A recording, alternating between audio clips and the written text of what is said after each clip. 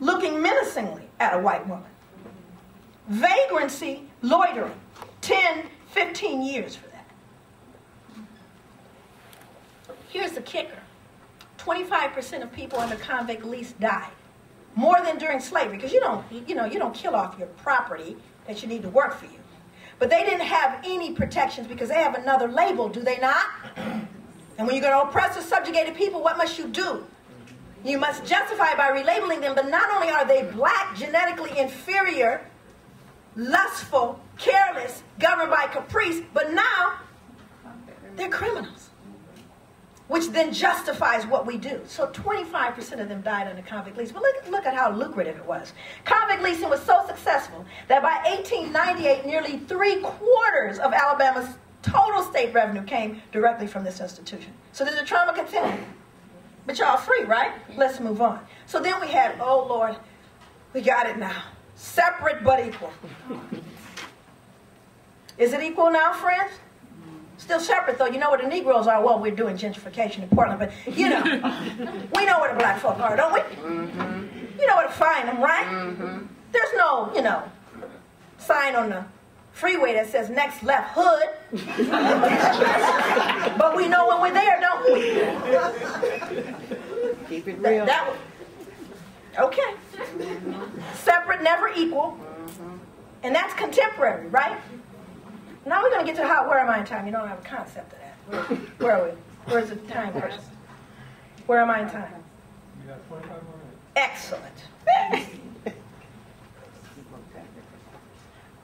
So I wanted to endeavor to look at some of the more difficult pieces because I really wanted to take a look at some things that, I tell you, this moves into chapter 3.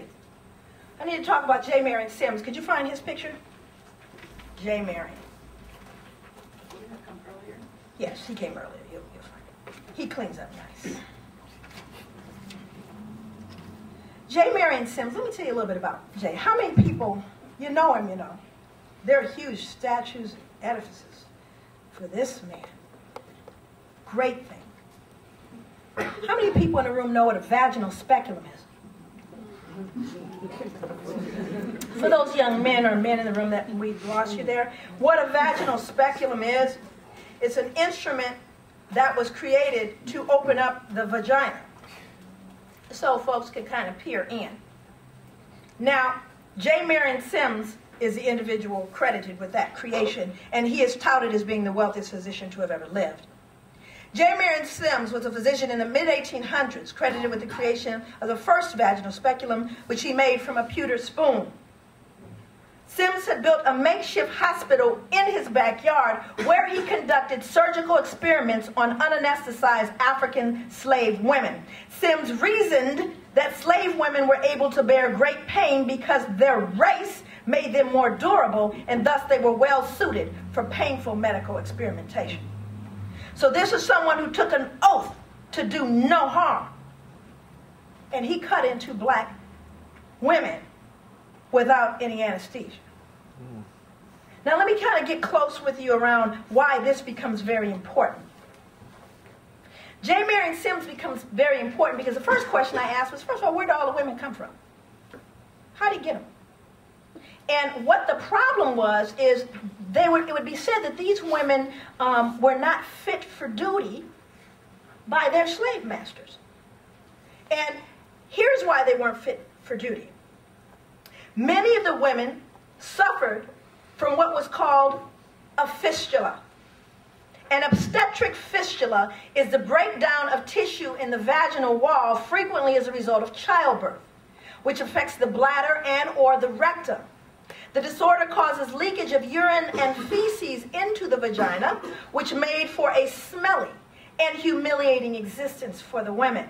However, this condition did not preclude these slave women from participating in their daily work on the plantation, such as picking cotton, house cleaning, cooking, etc. So what duty were the women then unfit for? The obvious answer is that while black slave women were required to do manual labor alongside their black male counterparts, one of their other inescapable duties was to sexually serve their slave masters. Their malodorous condition made them less sexually desirable, and thus they were unfit for duty.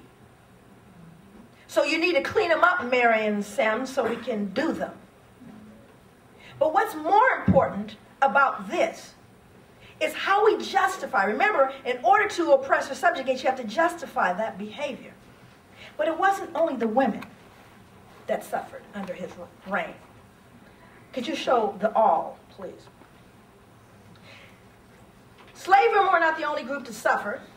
Black infants represent the most innocent of Sims' victims. Black infants suffered from what he termed trismus nascentium, now commonly referred to as neonatal tetanus. Tetanus originates in horse manure. The likely cause of the disease, enslaved infants, given their living condition and their proximity to animal stables. Sims attributed the condition to the indecency and intellectual flaws of the black slaves together with skull malformations at birth. Sims attempted to treat this malady by trying to pry the bones in the skulls of the tiny infants into alignment with a shoemaker's awl. I was careful to find one from the 1800s. He would stick that into the brain and the skulls of black infants at birth in an effort to realign their skulls because of the indecency of their parents. He is worshipped in this medical world, J. Marion Sims. But I was more curious about how a physician could do such a thing. And here's how you do it. You pathologize the people. Now, let me read what they said about black women, because it gets real specific, black women. Their first pathological symptom was their skin color. In a medical world that categorized life as either normal or pathological, people of the African diaspora were continually condemned to the category of pathological, their abnormal skin serving as a foil for normal white skin. Stay with me. The skin, if you see black people, the problem is the skin itself is pathological because it's actually a foil over normal white skin. This is what medical journals suggested. Now we're going to find out how they named it. Medical tradition has a long history of perceiving this skin color as a form of pathology. The favorite theory, which reappears with some frequency in the early 19th century, is that the skin color and attendant physiognomy of the black, here's the reason why y'all black, is because of congenital leprosy. This is why there's so many of us. We all have congenital leprosy. Now, we have a second symptom. The second symptom of pathology was gender. Black females were perceived to be irreligious, lustful, and immoderate. Well, that's convenient, isn't it? Let's take a look at that. We need to really take a look at this one, because I have a whole chapter on rape. Can't even get close to what that did to me. There were over, and this comes out of a social work book. In a social work book, it states that there were over 600,000 mixed-race babies born in the mid-1800s, based on the census. Now, this was during miscegenation. That means it's illegal to marry. So who was sneaking out back, and who was raping whom? We have numbers. Young girls rarely made it to their teens before they were raped. But let's put that in perspective as a social scientist. Now, I want to get into that, to the fact that we were lustful, because then you see it's their fault, isn't it? Surely I raped them, but didn't they deserve it? Now we need evidence of how we know they're lustful and immoderate and immoral. Here we go. Their protruding buttocks and genitals were offered as physical evidence of their pathology. Anybody up there with a big butt? Anybody with a big butt out there? There you have it, you slut.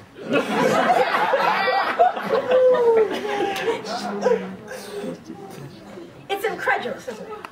It's hard for you to even believe it. You see, it's in books. And the criminally insane right.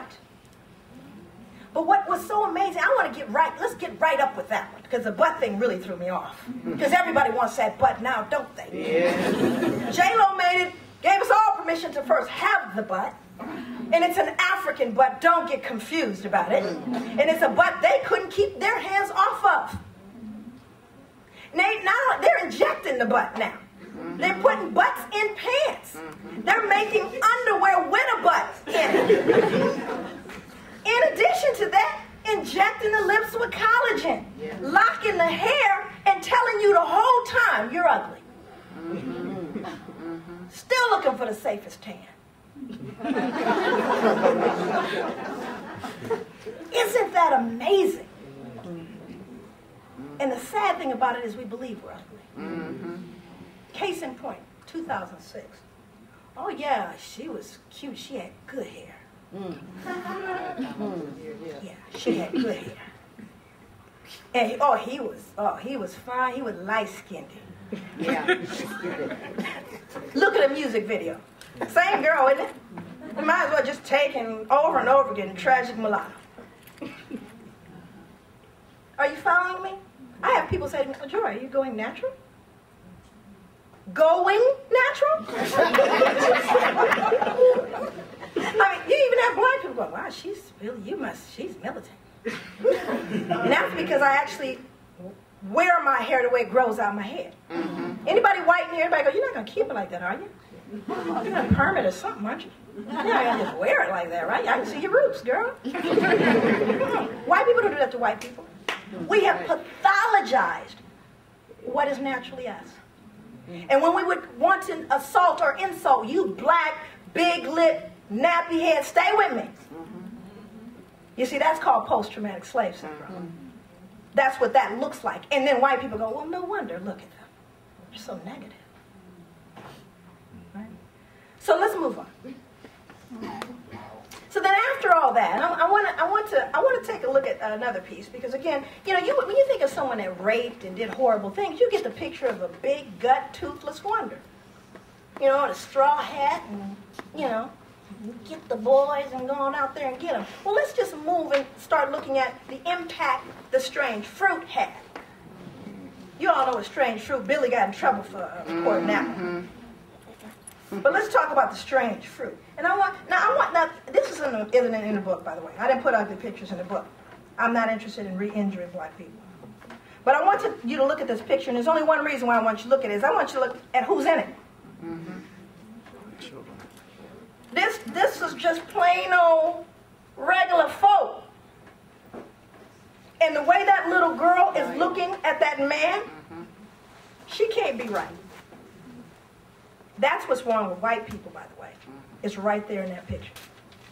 Because, see, no one talks about what happened to white people. That's another book. But this is specifically, I show this picture because it's unbelievable. Got the little Sunday best. They ran train excursions and let children out of school early to attend lynchings. Lynchings. Now, let's show the other slide, because I want to read this one. It's a rather gruesome one. I want to get you prepared.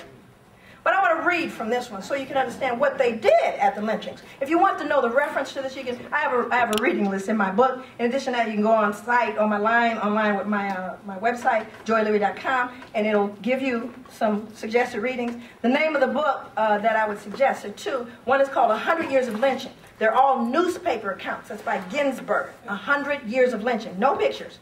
This one is a famous picture that you will find in a variety of places, but one of them is called Without Sanctuary, recently published, which is a pictorial. And now what I'm doing is I'm going to read from the newspaper account. Before the torch was applied, the Negro was deprived of his ears, fingers, and genital parts of his body. He pleaded pitifully for his life while the mutilation was going on, but stood the ordeal of fire with surprising fortitude. Before the body was cool, it was cut to pieces, the bones were crushed into small bits, and even the tree upon which the wretch met his fate was torn up and disposed of as souvenirs. The Negro's heart was cut into several pieces, as was also his liver. Those unable to obtain the ghastly relics direct paid their more fortunate possessors extravagant sums for them. Small pieces of bone went for 25 cents, and a bit of the liver crisply cooked sold for 10 cents. As soon as the Negro was seen to be dead, there was a tremendous struggle among the crowd to secure the souvenirs. Knives were quickly produced, and soon the body was dismembered. Now I want you to look at who's in the picture. They're crowding to be in it, in suits. So whatever memory or thoughts we had about who these folks were, they were just plain common folk. But Joy, surely, you know, this has no relevance today. Between 1882 and 1967, 200 bills and Senator Avell Gorderly wouldn't know about this one, 200 bills were presented before Congress to outlaw lynching. Additionally, 7 presidents urged Congress to end the practice. Each and every time these efforts were rejected by the Congress, and lynchings continued unabated and unpunished. It was not until 2005 that the U.S. Senate offered an apology for what it termed domestic terrorism against mostly black people. And even then, folks wouldn't sign on it. So did the trauma continue? Boy, we're an amazing people. We're an amazing people. But we don't know who we are. And you cannot heal what you don't understand. We can't heal it if we won't look at it. So how does it manifest itself? Very quickly, let me go through some of my research, because I'm going to give you some examples of it. There's a chart, and I did work specifically on African-American male youth violence. I didn't want to look at violence, by the way. What I really wanted to look at was something I term in the book vacant esteem, one of the symptoms of post-traumatic slave syndrome.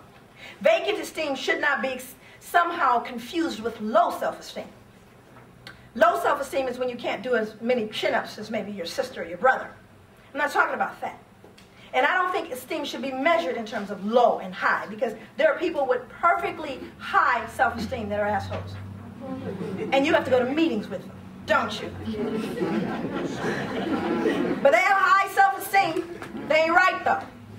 So I think esteem should be measured in terms of accurate esteem.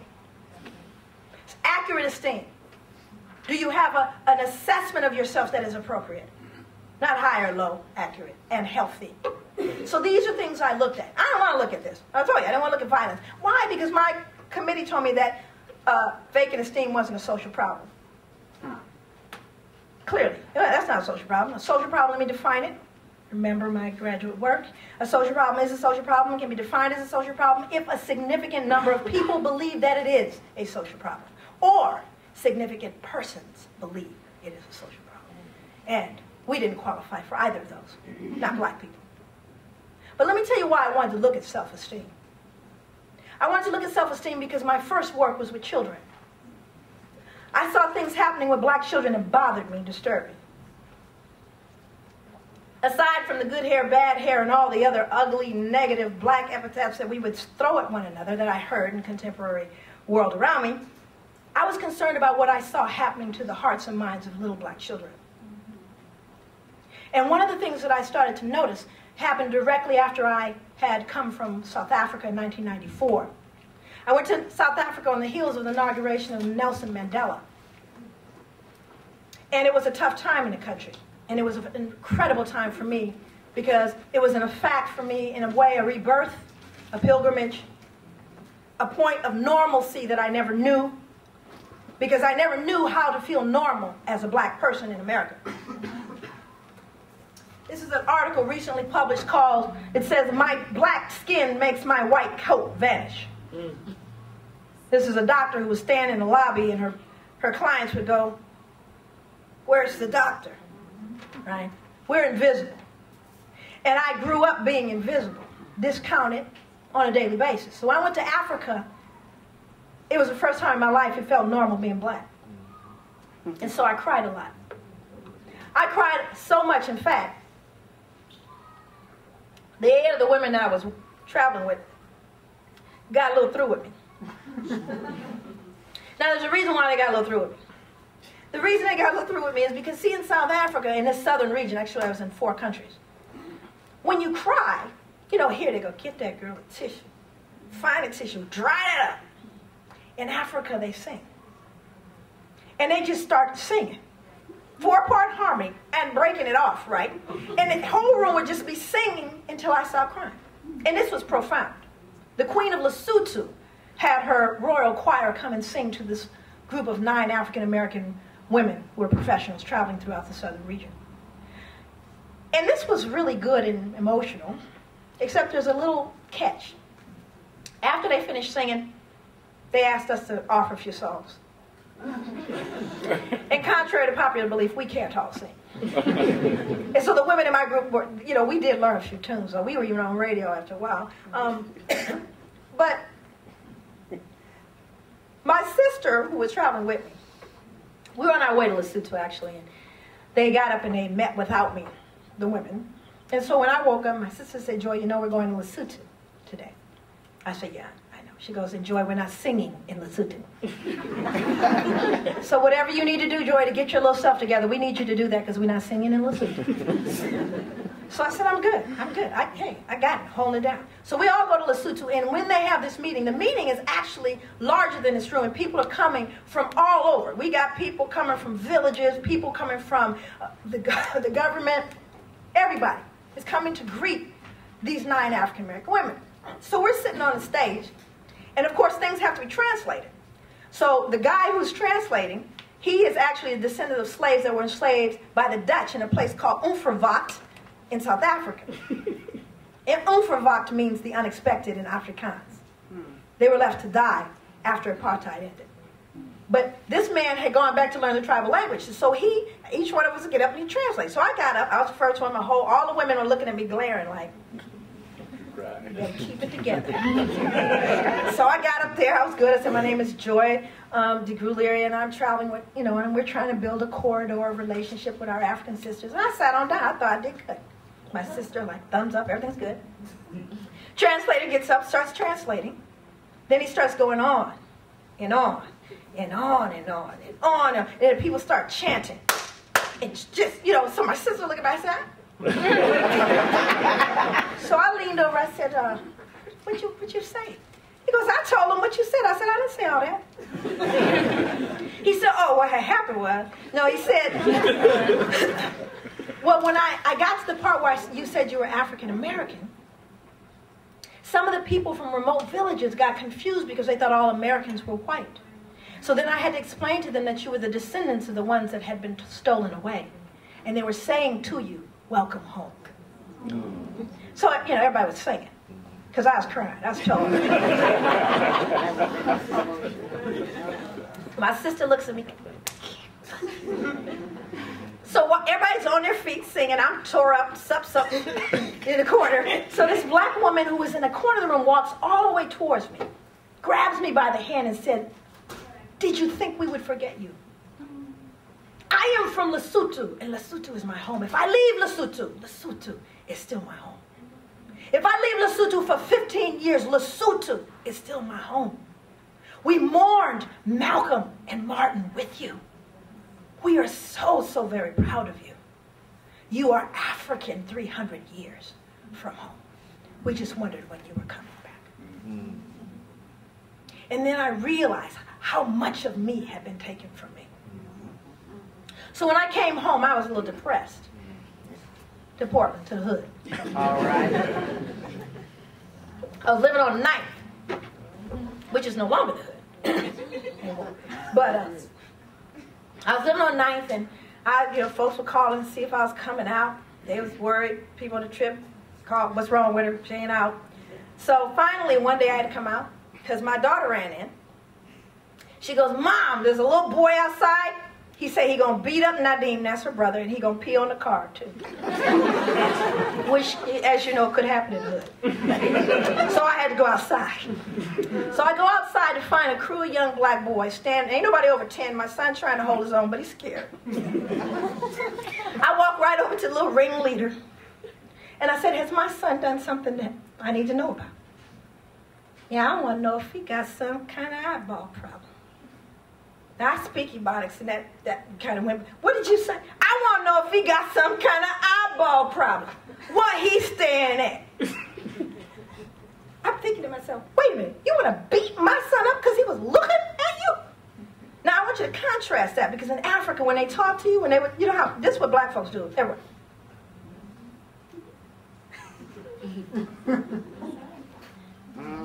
Don't we do that? White people ask you, God, you have so many friends.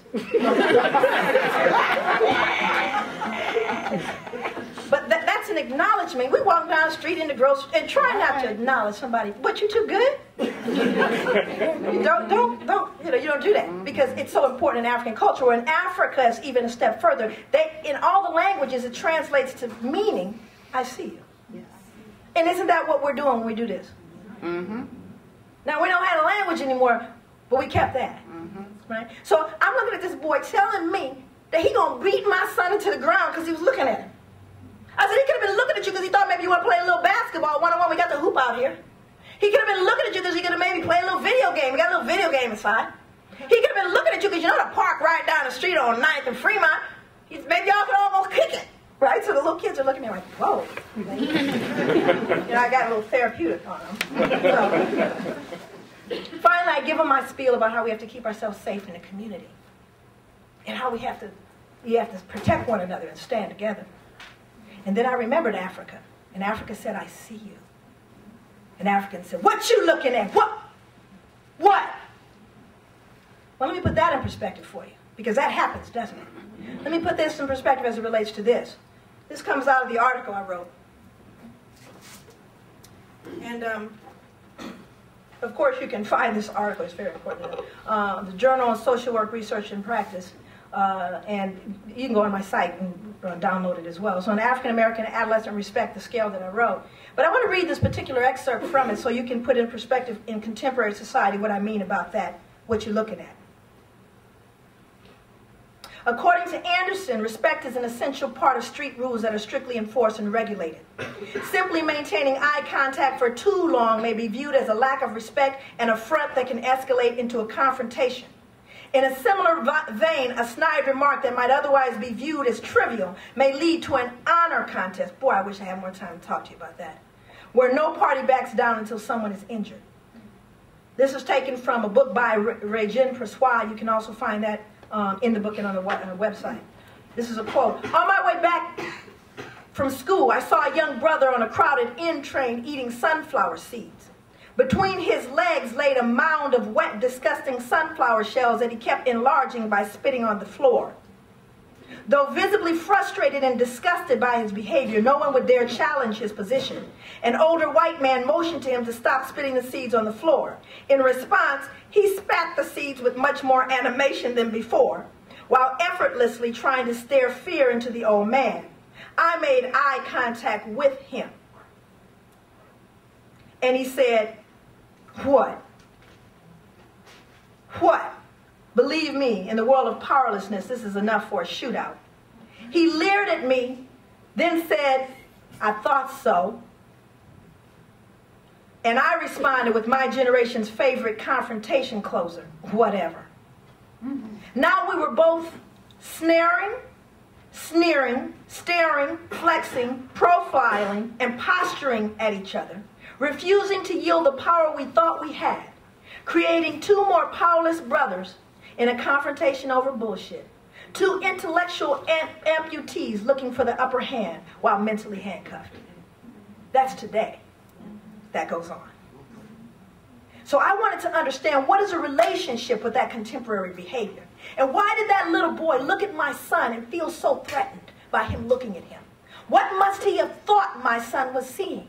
Because based on what we know about Erickson's model of development, what we know about Piaget, what we understand about human development, is that I attain to my self-concept based upon the appraisal of significant others in my life. So I am not who I think I am, and I am not who you think I am. I am who I think that you think that I am. So what did he think my son believed about him? What did he see peering back at him? He saw peering back what he hated in himself, and he was 10 years old.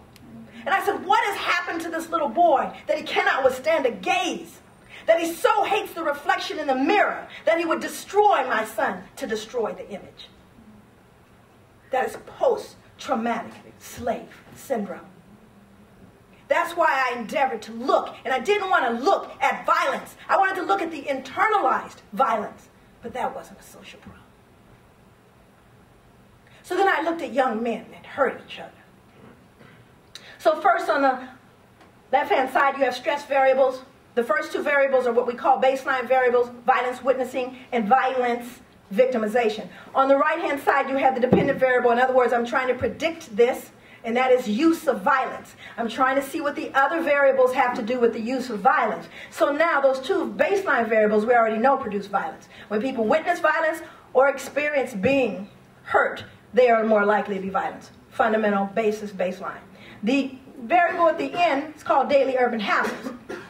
Now, this was written by a black man, this scale. Sometimes, how many people have heard of a stress inventory? Basically, they say if you move, you get some points. You get divorced, the dog dies, anything, you get points. And we should have black on there, huh? Because being black creates a stressor, does it not?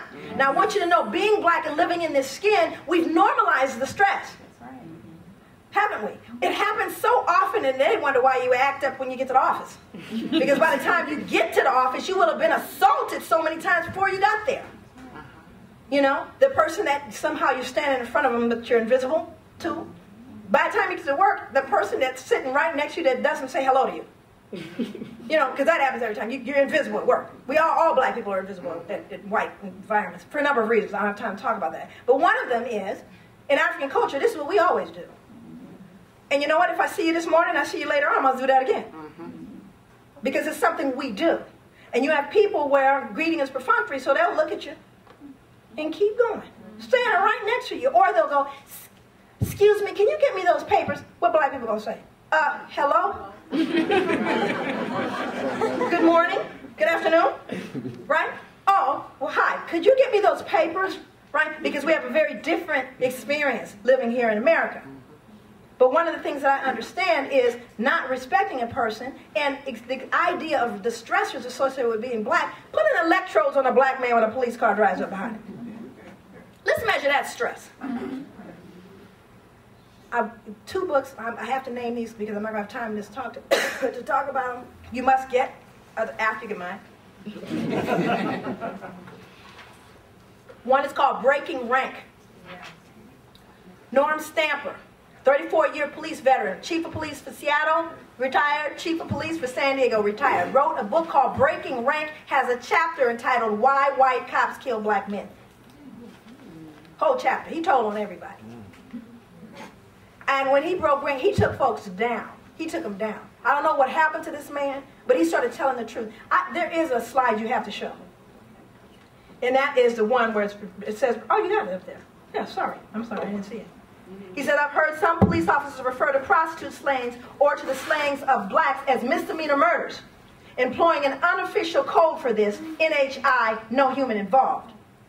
San Diego cops confessed to a myriad other acts of discriminating, including additional dehumanizing references to black on a radio call just at 1113 nigger, 1113 being a code for an injured animal, followed by, a descriptor dog, cat, skunk. It was a pernicious form of discriminating injected with a large dose of misogyny that led to the labeling of the lone female officer in my academy class as a split tail, speculated it had something to do with a woman's vagina.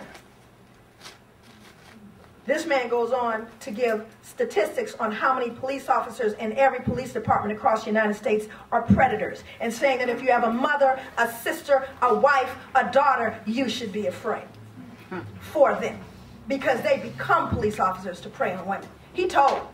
Now, I got to tell you, the man lives in a cabin on a mountain somewhere in the San Juans. So he knew it was going to happen. This is a situation where, again, I'm not going to have time to cover that, but let me move on and move back to the violence scale. Very good book, very important. I think black folks should keep it on the dash of the car. Because they may say we're paranoid, but folks are following us according to the data there. Another book you need to read, All God's Children. Fox Butterfield wrote the book. Fox Butterfield talked about violence. And here you find out who pushed whom first. Perfect representation of post-traumatic slave syndrome, if you want to see it in the life of a gentleman. That actually was the reason why we started trying youth as adults. His, this particular situation here, let me read this one, because I think this is an amazing one. The last one I'll read. According to Butterfield, what emerged was not just a portrait of the Boskets, the gentleman Willie Bosket, the one who's now serving consecutive life terms. Youth tried as adult because of Willie Bosket, but a new account of the origin and growth of violence in the United States. Violence is not, as many people today presume, a recent problem or a peculiarly urban bane. Rather, it grew out of a proud culture that flourished in the antebellum rural South, a tradition shaped by whites long before it was adopted and recast by some blacks in reaction to their plight. The records also show that the vast majority of people put on trial for violent crimes in Antebellum, South Carolina, were whites. The slaves were believed to be, or thought to be, a gentle people. Butterfield describes two forms of violence among the lower and upper classes: knockdown, drag out, where individuals often had their nose, eyes, or ears ripped from their bodies, and dueling, shooting and killing as a means for gentlemen to settle disputes. Now, I want to put this in perspective in terms of my research that looked at respect. Are you following me? What was modeled is honor and manhood. How does a 16-year-old black male in America get respect? Remember who modeled it. A duel is just a dressed-up drive-by. But what I understand about that how are you a man as a black man in America? If you don't have the material means to assert dominance or control over your resources, you have learned helplessness. Research tells us that too. Or you have hyper-masculinity, where I've got to assert my manhood somewhere and somehow. So I'll strike fear in you.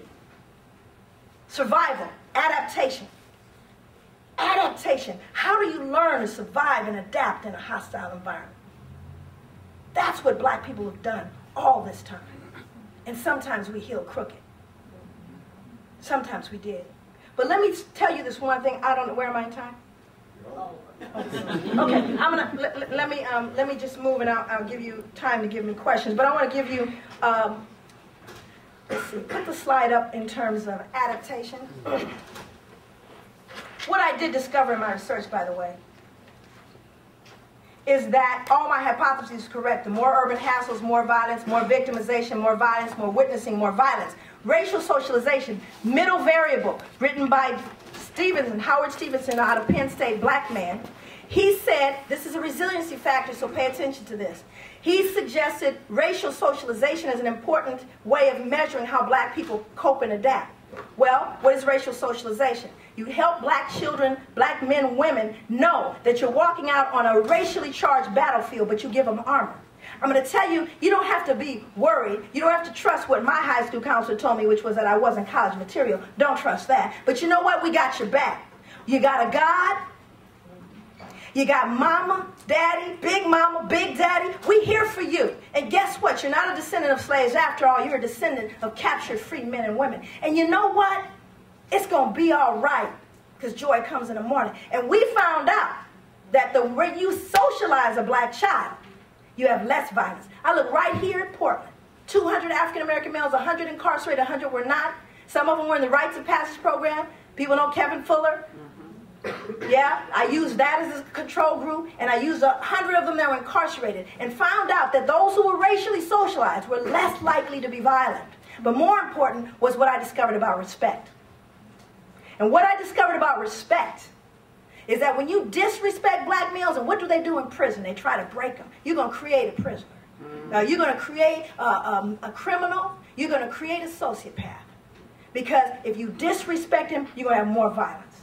And guess what? I put all the variables, multiple regression, stepwise regression analysis. So I wanted to look at all the variables and how they behaved and performed. Highest, greatest predictors of violence. What were the most significant predictors of violence among African American male youth? All 200 of them. After victimization and witnessing fell out, respect. Now, more importantly, what does respect mean? What does respect mean to a black male? I ask people, what does respect mean? I asked white men. White men told me it means earned regard. When I asked black men, they said it's a sense of worth and value. Much deeper, isn't it? Guess what respect means? Doesn't mean either of those, by the way. Comes from the Latin. Respect. Look again. That's what respect means. Look at me again. Don't look the first time. Look again. That's what it means to respect. And that's all these young men were saying, please look at me again. And I want you to put that in context. I see you. Look again. That's what my research taught me. That these young men wanted you to look at them again. But we can't look past our socialization in America. So we need to socialize them. These are the destructive behaviors. Let's look at the corrective behaviors. I'll just put it up there and we'll talk about them. Because we did have, not pathology, we have resiliency built up.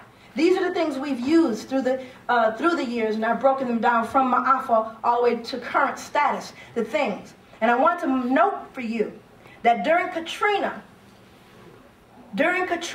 after we all know little was done, they employed the very same methods to wrap you in so that you would go to sleep, to subjugate and oppress. What do you have to do to subjugate or oppress any group of people? You must justify the behavior by what? Relabeling them, and after all, they're just looters and rapists. Then they wrap you in that and go black. More died after that. I've been in the Ninth Ward. My family's from Louisiana. But they aren't even telling you the number that died after Katrina. They don't even tell you about it because they've already convinced you they're bad people, even here in Portland. In Dallas, everywhere. We've relabeled them so everybody can wrap themselves in that. So we do have positive behaviors. We do understand once we look at some of these behaviors around how we look at each other, how our attitudes, we can in fact turn them around, but you can't change what you don't know. The book is full of those. I certainly didn't have enough time in this day to share it. I don't do justice to what the book does because it does go in great depth. Chapter 6, which is a chapter on healing, the reason I wrote the book. Note the title, Post-Traumatic Slave Syndrome, America's Legacy of Enduring Injury and Healing. We can heal. Imagine we've come this far with no help. Imagine how much more we can do if we understand it. And we can start changing it. Thank you very much.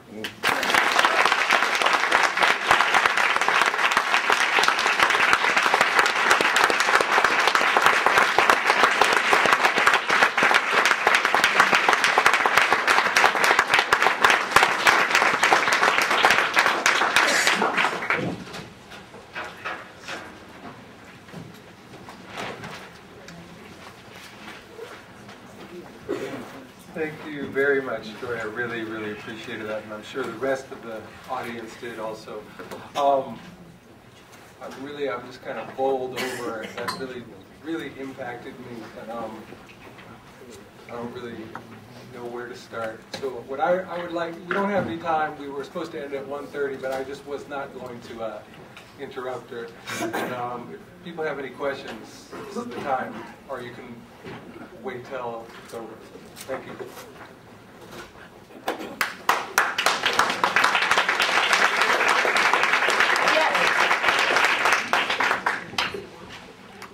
In comparison, when you talk about Katrina, first thing that when I heard about Katrina, the first thing I thought about was Vanport. Of course. It's one of the same. Of course.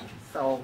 And the Vanport flood, the displacement, all the things were the same, and also the disparity with what black people who experienced, not just black people, but poor whites as well. Matter of fact, they used to do I don't know if they do it now for incoming professors here at Portland State, they used to show a video of the making, because this was called Vanport College. And the first time I saw it, not only was there not a black person in it, there were no women in the whole video, and they thought that was okay. So I complained a lot and brought pictures and gave it to them. So anyone that's seen it, I don't know if they've added black folks in there, but when I first came into the program, there were no black people apparently. But there were poor blacks and whites in Vanport, that place called Vanport, and the flood killed far more than what the newspaper accounts said, based on the accounts of the people themselves, right? So you still had that, and then you had, again, further displacement, and again displaced again. So these are things that are, again, right up in front of us. It happens, and we are silent, which is the reason why it continues that. Can I just make an announcement? Sure. On November 21st, Joanne Bowman from Oregon Action is going to be here to be our next speaker for the Black Bag. And Avell Gordley, let's see, I think she's left. Hi, Avell. Avell is going to host that event. I won't be here. And so I hope all of you can be in attendance for that event also. Thank you. Now, I know, you Randy, I got a book for you. I told you I'd give you a book, I'm going to give you a book. So, I'm going to give you a book. Do you have any here? I brought one little box of books. So if anybody wants a book, I have. I want one with your signature. Okay, well, why don't I do that right now? Okay, I'm going to do that because I know they're going to close us down. You can always come up and ask. You want to have a question, something? No, for a book. And you can't leave because you know where my car is. That's right. But I saw the sister here. Yeah, I've been away from Portland for a long time, and when I come back, there's two things that strike me as a black woman.